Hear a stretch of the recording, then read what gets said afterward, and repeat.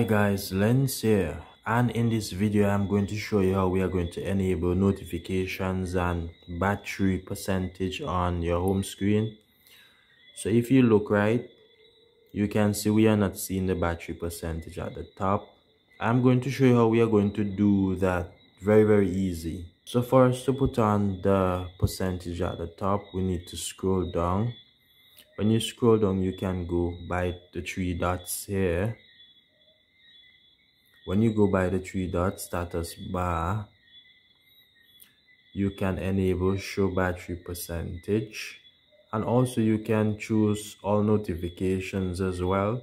This is if you want your notifications to show up on the home screen menu area, on the lock screen as well. So once we enable battery percentage, you lock the phone, unlock, you can see we have 64% there showing at the top. So that's how you enable it. Do like, share, subscribe. I hope that this was helpful.